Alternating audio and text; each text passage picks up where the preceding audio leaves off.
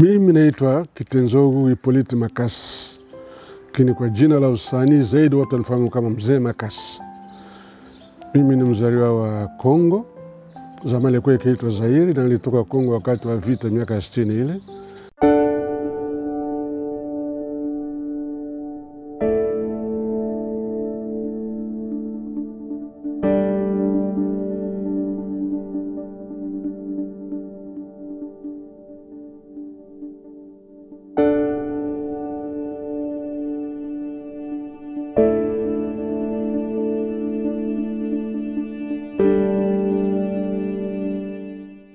Nikuja Uganda. Uganda kidogo nikaenda Italy, Ulaya nikatembea Ulaya, Uingereza. Baadaye nikarudi tena Kampala. Hapo ndio nilipata watu wa mkurugenzi wa Libyan Bank. Kanisponsor, kanipatia pesa, nikaenda Italy kununua vyombo. Nenda kununua vyombo Italy, range ya vyombo vizuri sana. Nikaenda Kampala. Sasa na awali hapo nilikuwa nafanya kazi katika hoteli ya ilikuwa inaitwa Apollo Hotel. Kabla Idi Amin hajachukua nchi, akabadilisha ile hoteli ikaitwa International Hotel. Na nilikuwa na grupu inaitwa The Jambos, Apollo Jambos. Sasa nilipoleta vyombo kutoka Ulaya, nilikuwa nifanya sasa grupu yangu mwenyewe ambao ilikuwa inaitwa kwa jina Orchestra Makasi. Sasa vyombo nililoleta, wale wanajeshi wa pale walikuwa na bendi zao pale, vyombo vyangu wakaanza kuonea wivu. Kwa hivyo wakafanya mpango waniue ili wanichukue vyombo. Bahati nzuri kabla sijatoa vyombo katika airport, document za vyombo nilikuwa nimeacha kwa Libyan Bank na kwa balozi wa Zaire, nikawa tu na copy. Sasa waliponichukua kwenda Makindi military police, hii kwa ni chinja. Walinicheka chumba kinaitwa Mutukura. Sababu nilikuwa na ndevu, wakuwa nitaka mimi gorilla. Sasa nilipoingia waniputia katika chumba kile, siku ya kwanza ilikuwa mkuu saa 9 usiku ya mchana. Nikaa saa 3 usiku, wakafungua mlango. Chumba kile uweze kukaa, unasimama tu, ukikunja magoti unakuta ukuta. Bas, all of a sudden nikaona waleta ufungua mlango, wakaleta mtu. Sikuwa najua kama ni mtu mpaka asubuhi yake. Tupo ndani katika chumba nilikuwa nimekaa. Yaani mzoga ule kaa kwenye miguu yangu hadi asubuhi. Siku yote mchana wote ilikuwa hivyo tu. Jioni tena kama saa 3 wakaita gorilla mlango wangu. Wakaja tukua maiti yule. Nikajua mchana yule una sasa amekuwa amepigwa nyundo kichwani. Hana kichwa kabisa, kiwiliwili tu nikakiona. Nikasema next will be me. Basi kachukua maiti. Baada siku 3 na mimi nilikuwa nimefanya kabla shiingia kwenye sale. Kuna kijana mwanamuziki mmoja nilimkuta pale Kalmaki in the band. Huyu nikamwambia nenda kwa balozi wa Zaire, mwambie mimi niko hapa. Nenda kwa governor wa Kampala Nasuru ambaye alikuwa rafiki yangu sana, alikuwa anakuja nyumbani kwangu South kuchukua santuli za Kongo. Wale vijana wakafanya hivyo. Basi kijana mmoja kaenda kwa governor Nasuru akamwambia ule masurubu walikuwa ni masurubu iko sel Makindi. Huyo bwana akapiga simu kwa mke ule Captain Isaya ambaye alikuwa ameniweka kule, wataka waniue wachukue vyombo. Alipompigia simu akamwambia wewe captain, mimi nataka ile masurubu dead or alive. Akisimu ile ipata mke wake akampigia mume wake, kuna Captain Nasuru anasema hivi na hivi. Na ule Captain Nasuru alikuwa ni chinja. Basi alikuwa rafiki yangu. Sasa baada siku 3 naona kaja kuna ni Makini prison. Kisha kaa siku 4. Hawezi kusikia njaa, nasubiri kufa tu. Saa 9 akaja akagonga masurubu. Gorilla. Wakanitoa ndani, nikadondoka chini. Sababu ilikuwa ndani ya giza siku zote hizo. Wakanidondoka chini. Wakaninyanyua kanitoa ndani ya Land Rover mpaka nyumbani kwangu. Nyumbani kwangu nikuta kilio. Waliponiona nakuja na Land Rover ya military police, nyumbani kwangu watu walitimuka. Nikaingia, hawakuniambia chochote. Nikaingia chumbani, naanza kuoga. Kapteni Nasuru alishapata habari kama wameshanitoa. Akaja nyumbani. Anafika nyumbani wamuona Captain Nasura anakuja. Tena watu wakatimuka. Sijaambia hata mke wangu kama nilikuwa wapi wala kitu chochote. Masurubu, kuja. Twende uwanja wa mpira. Mimi nilikuwa fanatiki wa timu ya Kofi, yeye alikuwa na timu ya jeshi. Na sikuwa pinzani saa zote. Ningenya na Benz yake mpaka ndani ya uwanja. Watu naona mtu anatoka na gavana ndani ya gari. Watu wawili tu. Tukapanda pavilion. Tunakaa, watu wanaangalia unani asema Surubu, kaa. Nakaa nyuma tu. Mpira ukaanza wakanishot. Timu hiyo kaweka goli. Masurubu, wewe taona leo. Wewe taona ile siaka ile. Wakaweka goli ya pili. Half time kurudia, Kofi akaweka goli. Draw. Kumbe ile captain Isaya aliyenipeleka pale, alikuwa pale mpirani. Mpira unaisha akamwambia, Captain Isaya, afande, wewe ngoja mimi. Watu wote wanatoka, tunabaki watu hawa watatu. Mimi nimekaa katikati, governor hapa Nasuru, Captain Isaya hapa. Amle tu wewe sema. Wewe sema ongea. Mbona samaliza wewe? Nasema samani, wewe utamaliza mtu hii? Binadamu hii? Hapana sio mimi. Watu wanataka kunidanganya lakini nasema wewe katoa pistol. Akapisha hapa itaka kumshuta. Nikashika mkono wake. Sasa Captain saidia yeye. Governor saidia yeye. Hurumia yeye, saidia yeye. Akatoa pistol yake akaweka mfukoni. Na ndio hivyo alikuwa anaoa hivyo tu. Mimi namsema na wewe. Hii mtu wewe chunga yeye.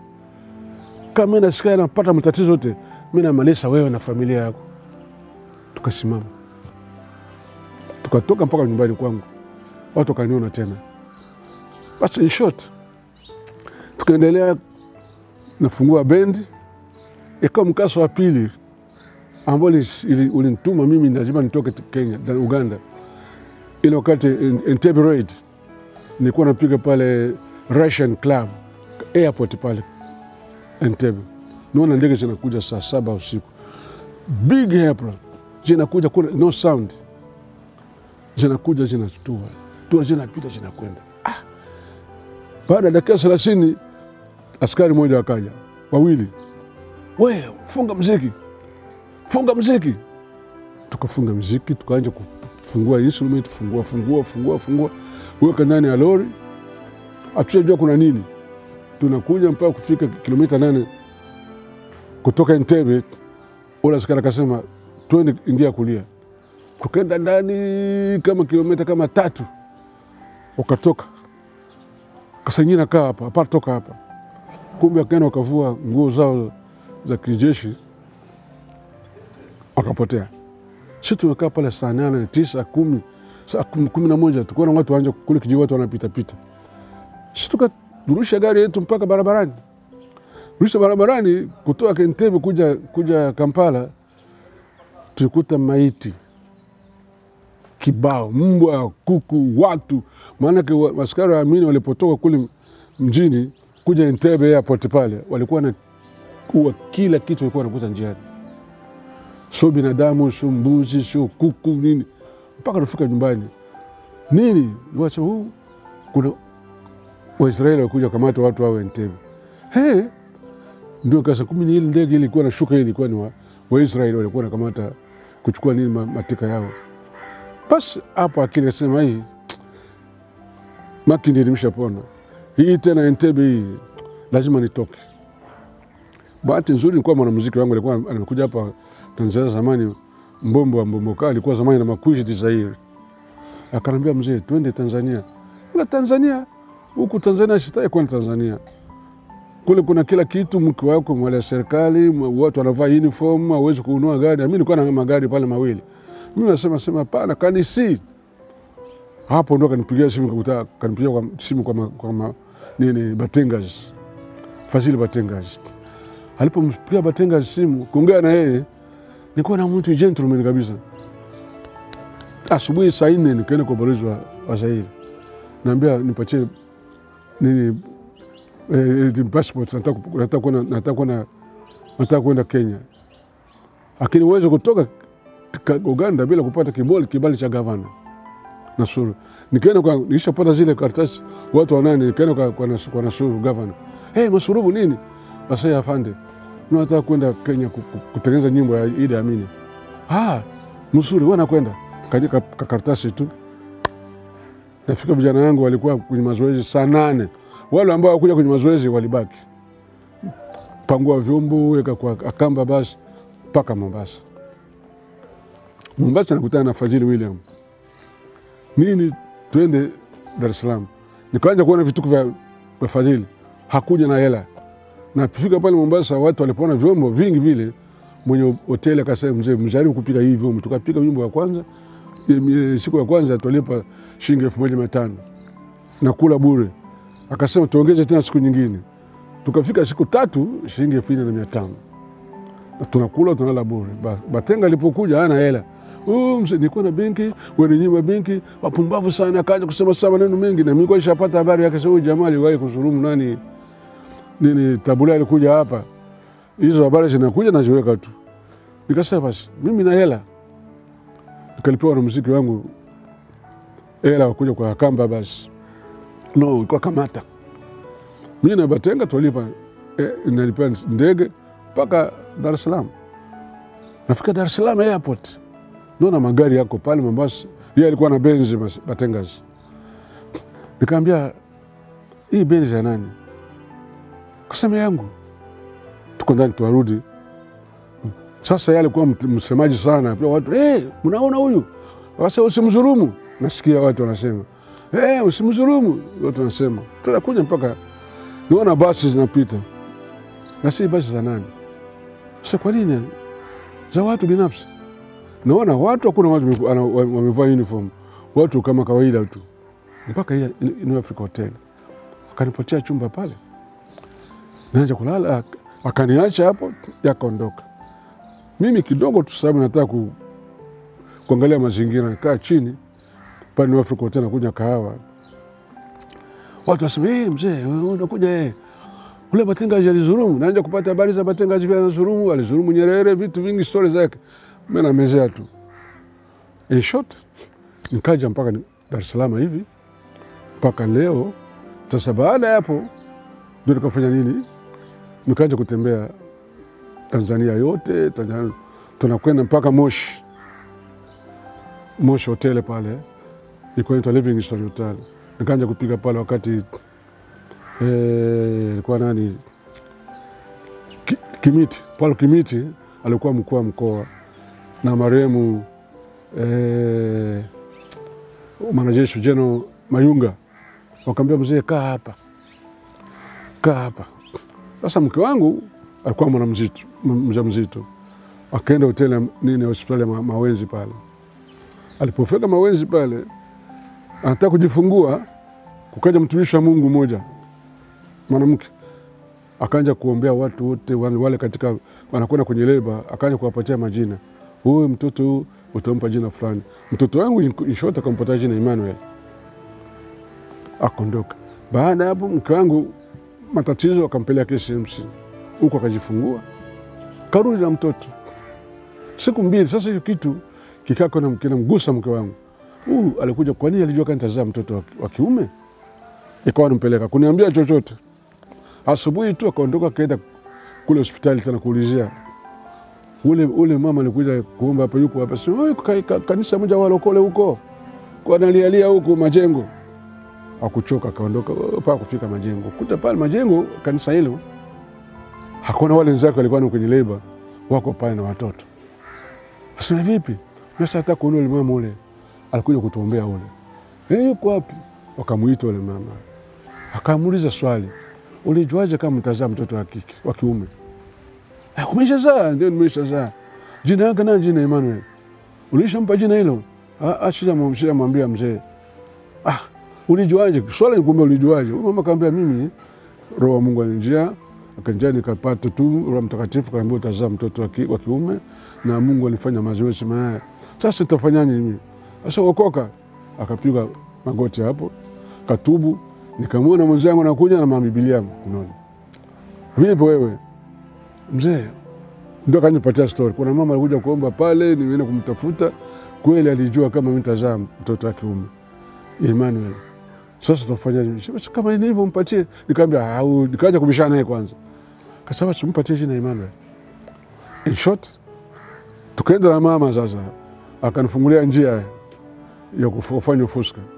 Ile zoa nini wivu alikuwa nayo, unatoka wapi na kwenda wapi hakuna.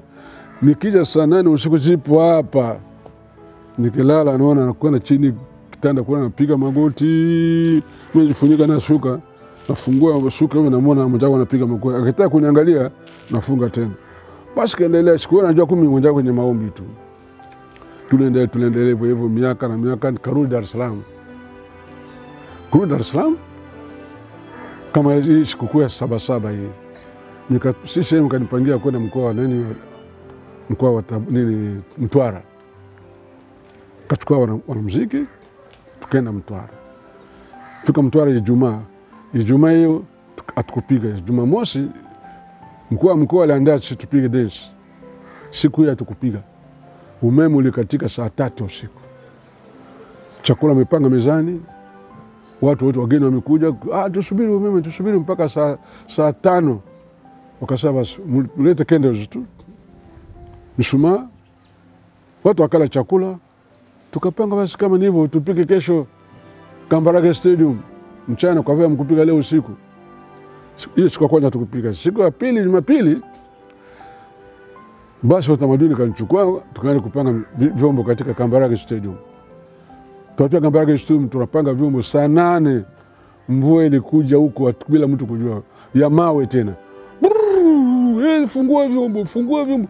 Mvua ilitupeleka mpaka saa 1. Hatukupiga dance. Na mimi nilikuwa nasikitika sana. Niisha lipo hela 500. Na mimi sitaki kuchukua pesa bila kufanyia kazi. Roho yangu iko nauma. Jumatatu kasaba simwende wilayani huko. Tukatoka tukaenda na Chingwea. Shoti ya umeme hatukupiga dance. Watu wetea nini? Tukaenda Newala. Shoti ya umeme hatukupiga dance. Ukatupeleka mpaka Lindi. Huko Lindi ndio ni perform katika officers mess ya pale Lindi pale. Karibu wiki mbili tufanye kazi. Sasa turudi Dar es Salaam. Sasa hapo sasa vijana wangu walipanda waenda kupanda meli. Mimi nasubiri ndege ilikuwa inakuja mara moja kwa wiki kutoka Dar es Salaam. Nikasubiri Jumatano ndege imekuja kutoka tu kwenye hoteli. Nikasikia sijiwezi. Mwili wote malaria nikamata kabisa. Wanaletea gari ya mkoa. Sio mzee yuko wapi? Mimi niko hapa. Wakaniingiza katika gari ya mkoa. Na ndio kwenda airport kwa kama kilomita 15. Nimekaa sijiwezi. Nafika airport wakaninyangua. Kuniingiza ndani ya ndege. Niingia ndani ya ndege. Vile nilikaa. Nimelala mpaka kufika Dar es Salaam. Ndege nafika, watu wametoka wote, mimi nimebaki kwenye kiti. Wale watu wadumu zini mimi sijiwezi naumwa. Wakaninyanyua, wakaniteremsha, nikatoka, wakaniambia mpaka nje. Kutoka nje nilisema mimi nataka niende hospitali. Kanipeleka hospitali kwa Dr. Andrew. Siku ya kwanza walichukua vipimo na nilikuwa nahisi mimi kama wakichukua tu wakiniambia kama na ukimwi, sipendi kufa kama nimekondeana naanza kufanya haja bila nakula tu vidonge mimi namaliza. Siku ya kwanza hakuna kitu. Wameletea tu nini chloroquine kama yako. Siku ya kwanza, siku ya pili naumwa, siku ya 3, siku ya 4 mke wangu alikuwa amebaki Moshi. Akaja Dar es Salaam. Fika Dar es Salaam mzee anaumwa, kuja hospitali saa 11. Nikamweleza vile naumwa, akasema mzee, kitu kimoja tu kama anja kuumwa, wewe sema tu Yesu niponye. Nikafoka. Ondoka na Biblia yako. Ondoka. Mama akatoka. Nilipofika saa 2 usiku, 3, nikasema nijaribu kwanza hiki kitu mama aliambia. Yesu niponye, Yesu niponye, Yesu niponye. Ulimi ukabana. Yesu niponye, Yesu niponye, Yesu nisaidie. Saa 3, saa 4, saa 5, saa 8.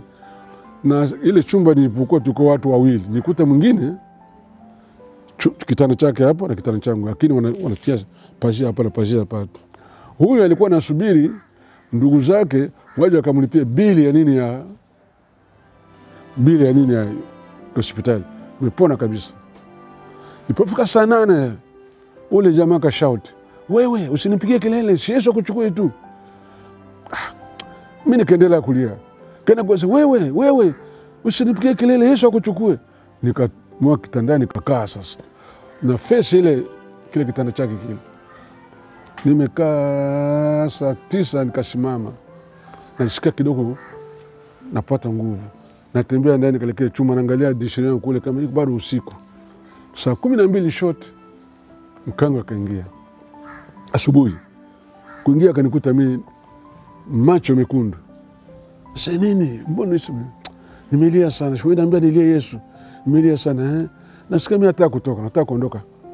Hapana, tusubiri daktari sana, nataka kuondoka, siwezi kukaa hapa, nasikia napona. Funga mizigo yangu. Mama akakimbia chini. Sasa kwa ghorofa kwanza kimbia kwa daktari pale. Mzee anataka kuondoka. Daktari akaja akapanda juu. Alikuja akanikuta. Unasema daktari mimi nataka kuondoka. Huyo majibu atakuja leo, mimi sitaki mambo majibu, nitaletea majibu nyumbani. Mimi nasikia nimepona bwana. Nitaka kuondoka bila daktari. Sasa daktari kama nini ilimtuma akagusa pale ule jamaa mwenzao alikuwa analala, akagusa mimi hivi, akagusa akapapa, kumbe akakuta mtu ameshakufa. Akafunga ile pazia, akatoka akaenda kona, akamita wale manesi. Nikaona wale wanakuja na kitanda. Nini? Si wewe ameshaaga. Nasema haiwezekani bwana. Ile sauti kanijia. Wewe usinipige kelele, Yesu akuchukue tu. Nikamwambia daktari, mtu yupo mzima. Daktari akunisikia akapeleka huyo. Nikasema lakini mimi naondoka. Sikai naondoka. Daktari akasema basi ondoka, lakini baada ya siku 2 utakuja kupata majibu. Nikateremka, kiingia ndani ya gari, sauti ile inanijia. Wewe Yesu akuchukue tu, Yesu akuchukue tu, mpaka kufika nyumbani. Baada ya dakika 30 sauti inanijia. Nikamwambia mama, sasa hiki kitu tunasumbua sana. Fine na simi nikuletee nini wachungaji, sababu alikuwa aniogopa kuniambia direct. Masa niletee wachungaji. Kaita kwenda kula, kaita wachungaji wa Pentecost Holiness. Walikuja kama 7. Mzee Makasi atuite. Walikuja nyumbani. Vipi mzee? Mimi naumwa kuna kitu inanisumbua sauti. Tufanye nini? Mimi sijui tufanye nini, tukongoze sala ya toba. Nasema ndio. Piga magoti, ongoza sala ya toba. Maana kunijaza moyo, na hapo nilikuwa na contract ya kwenda Malawi. Nisha sana contract, amekuja matiketi kila kitu kwenda Malawi na bendi. Wale wachungaji wakaondoka, sauti kanja kuja tena. Baadaye ilikuja sauti kaja kuja, mwisho sauti ikakata. Basi hapo sana Roho Mungu anasema sasa mimi nimepona hivi. Sawa Yesu tu. Wewe lazima tu siwezi kumwacha sasa. Mwenzangu alikuwa pale kufa, mimi nabaki hivi. Hapo ndio nguvu yangu ulitokea moja kwa moja. Magazeti yakaandika ule hawezi kuokoka, ule hawezi, anapenda starehe dogo nyingi, nini vitu vingi wameandika comment. Lakini Mungu akanitia nguvu, nikasimama, mchungaji Maboya au dansa ni Maboya akanibaka, akasema ukikaa hapa huyu wale marafiki watakuja kumsumbua. Kanipeleka Morogoro, tukaenda kutembea Injili Mwanza, kote kutembea Injili tu mpaka hadi leo nimesimama, niko naabudu kwa mama Rokatare Mlima wa Moto, ndipo natoa huduma yangu hapo. Lakini mostly niko kama freelance, nenda makanisa mengi kutoa huduma. Ndio mpaka hivi nashukuru Mungu, sababu kitu cha kwanza katika wokovu najua nilikuwa na hela nyingi sana. Lakini kitu nilikuja kurealize Nilikuwa mimi zamani kama na shilingi 20,000 naona kama sina hela. Kila siku lazima nipate shilingi 20, 30,000. Lakini katika wokovu nilikuwa na shilingi 5,000. Nakula chakula kizuri mimi na watoto wangu, mimi na mume wangu, na kwa sina bugu za yale matatizo yalikuwa ni wewe twende fulani kwenda kikakatika. Na nikasimama tu katika imani mpaka leo, miaka 29 sasa tangu niliokoka 70. Sasa kinachonisumbua zaidi ni kwamba wakati tangu niliokoka na mimi nikamshisha mtumikia Mungu sawa sawa. Sababu wa nini? Makanisani watu wanazoea kuimba na CD, na mimi kwangu ilikuwa ni kitu kigumu. Nahitaji sasa Mungu akinibariki nipate vyombo vidogo naanze kutumikia Mungu kwa kuimba, kupiga music live. Naona kikundi changu ni mtumikie Mungu kwa injili yangu katika kuimba live. Hicho kitu nahitaji sana, ambacho nakiombea sasa. So watu wengi hawajui niko wapi, lakini nataka nitoke niimbe live. Kitu cha pili ni kwamba naomba ni wanamuziki wenzangu au wapenzi wenzangu, nimeona ukuu wa Mungu katika nyanja zote. Kwanza live, kama unavyoniona mimi hapa, umri wangu 77. Naona nashukuru kila pale ninapopita naambia mbona mzima? Nasema niko mzima sababu ya damu iponyayo, damu yenye nguvu ambayo inafanya kazi ndani yangu. Naona hiyo damu naamini kama itaendelea kunilinda na kunisaidia mpaka hapo hazima yangu ya maisha yangu itakapofikia. Ni hilo tu. Naomba wanamuziki wenzangu, wapendwa wenzangu, wasione kama katika injili tunamaliza muda bure. Hapana. Kuna nguvu, uweza ambao unatutuma sisi tusimame na utuone kama tulivyo. Kwa yote hayo nayopitia, najua kama kuna nguvu inayobadilisha. Shuhuda za kweli zinazoweza kuyabadili maisha yako. Mambo yaliyowatokea watu wa kweli ambao walipitia katika hali na nyakati ngumu katika maisha yao, lakini walikutana na nguvu inayobadilisha. Unao uamuzi. Kataa unyanyasaji, kataa uraibu kwa madawa ya kulevya, kataa kuvunjika kwa familia, kataa kujiua. Sema ndio kwa nguvu inayobadilisha.